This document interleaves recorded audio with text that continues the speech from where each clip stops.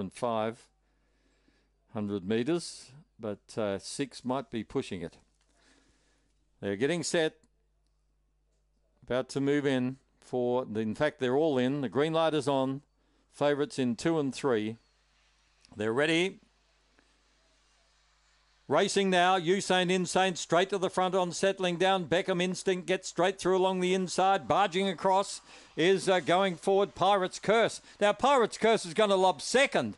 This is unprecedented. Out of the straight they go. Usain Insane about 8 in front, but you'd like to be on Pirate's Curse. Running third at this stage, TT, and then about 10 or 15 lengths, Pool Hall, Beckham Instinct. Well back on the race then came Candy Chime, Spinning Jacket. Coming off the back, and here comes Pirate's Curse. He's gone straight through on the inside of Usain Insane, and he wins by as far as you can kick your hat. Make it 8 lengths to Usain Insane. Then came TT, Beckham Instinct. It was running on hard late. In fact, Candy Chime's not far away, and they're followed further back in the field by Pool Hall, Spinning Jacket, Mount Duke. 35 even. When he lobbed second, you would have put your life on him. Pirate's Curse, the winner.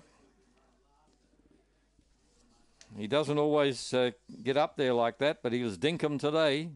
He barged his way through to second. The winner, 6, Pirate's Curse. Second to 2, Usain Insane. Third to 7, TT. And fourth was Beckham Instinct. 6